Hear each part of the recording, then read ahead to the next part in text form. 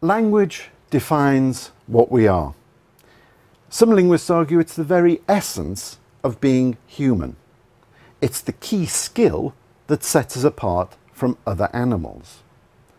Yet while we use language routinely on a daily basis, it's something which we don't fully consciously comprehend. It's difficult to understand consciously the mechanics of language. Until recently, the sheer scale of language defied a comprehensive analysis. But that wasn't for want of evidence. As you can see, we're surrounded by the evidence for the use of language. There is a sea of words around me here. But of course, without suitable help, an analyst can drown in this sea of words. So we need to step out of the age of paper and ink. The computer has changed everything. For the first time, we are able to rapidly and reliably search through millions or even billions of words of data.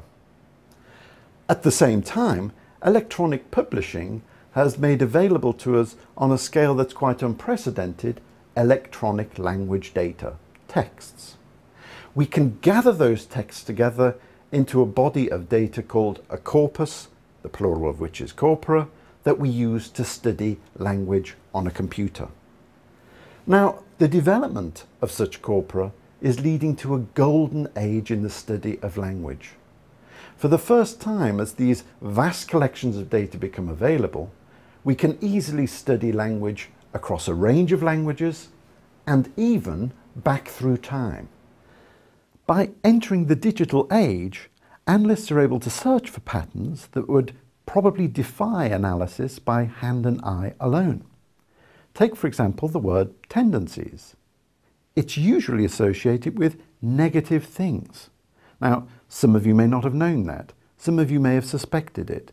The great thing about using corpus data is you can look into the data. If you didn't know it, you're shown it. If you suspected it, you can confirm your suspicions. Now, this revolution in the study of language has probably touched on your everyday life already.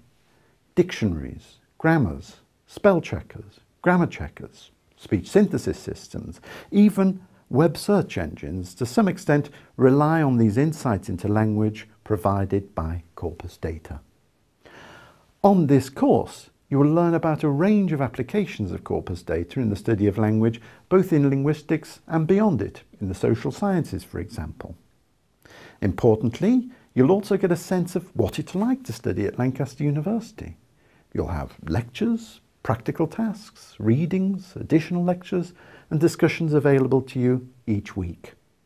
So I welcome you to join me in this journey into language. I think you'll find it interesting. You'll certainly find it empowering, because by the end of the course, you too will be able to carry out some of these analyses on your own.